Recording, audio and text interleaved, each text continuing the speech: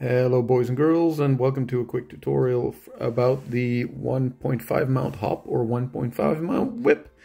A friend of mine asked me about this and I filmed some tips and some tricks in a way on how you can build up to this trick. So good luck with that. Here we go. First off, let's see what it looks like.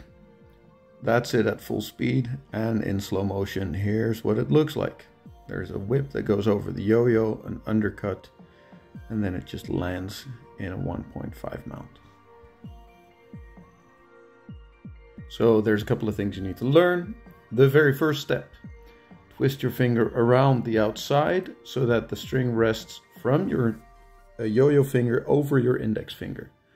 Then you whip that string to the inside and intercept the string coming off the yo-yo.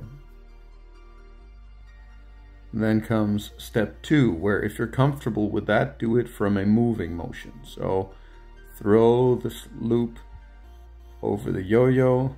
When you pull it towards yourself, flies towards your throw hand, and you throw it and you catch it in a keychain mount.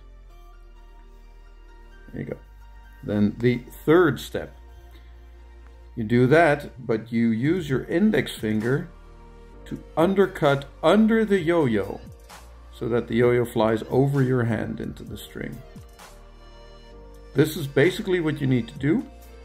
And then for the fourth step, you do that, but you also insert your non-throw hand index finger into the loop that gets thrown, landing you in a full 1.5 mount.